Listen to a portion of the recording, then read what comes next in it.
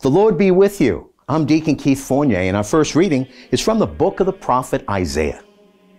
Here is my servant whom I uphold, my chosen one, in whom my soul delights. I have sent my spirit upon him. He will bring fair judgment to the nations.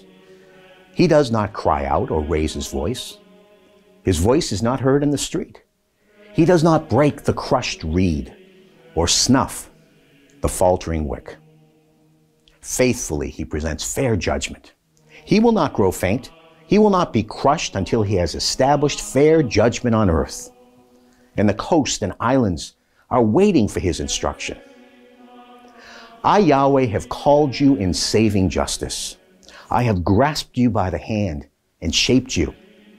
I have made you a covenant of the people and light to the nations, to open the eyes of the blind, to free captives from prison, and those who live in darkness from the dungeon.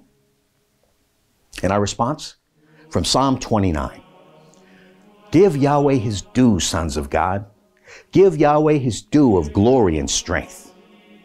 Give Yahweh the glory due to his name. Adore Yahweh in the splendor of holiness. Yahweh's voice over the waters. The God of glory thunders. Yahweh over countless waters. Yahweh's voice in power. Yahweh's voice in splendor. Yahweh's voice convulses terebinths, strips forest bare. In his palace all cry glory. Yahweh was enthroned for the flood. Yahweh is enthroned as king forever. And our second reading is from the Acts of the Apostles. Then Peter addressed them.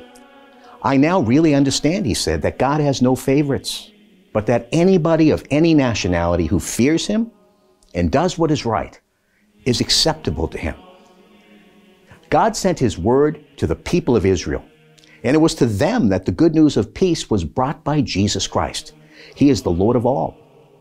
You know what happened all over Judea, how Jesus of Nazareth began in Galilee after John had been preaching baptism. God had anointed him with the Holy Spirit and with power. And because God was with him, Jesus went about doing good and curing all who had fallen into the power of the devil. And a reading from the Holy Gospel according to St. Mark. In the course of his preaching, John said, After me is coming someone who is more powerful than me, and I am not fit to kneel down and undo the strap of his sandals. I have baptized you with water, but he will baptize you with the Holy Spirit. It was at this time that Jesus came from Nazareth in Galilee and was baptized in the Jordan by John. And at once, as he was coming up out of the water, he saw the heavens torn apart and the Spirit like a dove descending on him. And a voice came from heaven, You are my Son, the Beloved.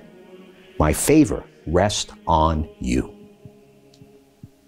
The Gospel of the Lord.